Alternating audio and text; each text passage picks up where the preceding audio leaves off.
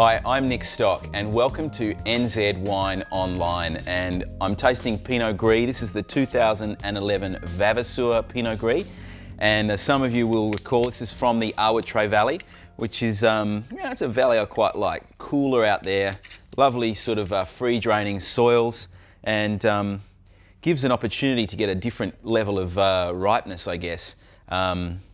You know, I think probably in terms of producing Pinot Gris is a pretty good terroir.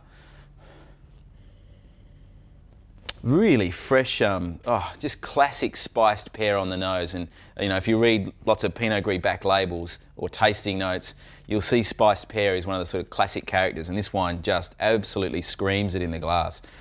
So really quite fresh as well.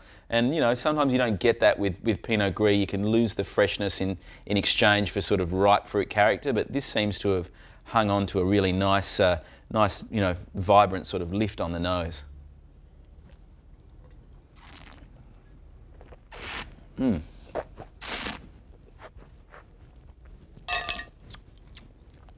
Yeah, delicious palate. Really quite fleshy. Again, it's got that freshness. There's this lovely underlying acidity that sort of sits under the fruit, almost sort of, you know, like underlights the fruit, brightens it up and keeps it nice and fresh on the palate.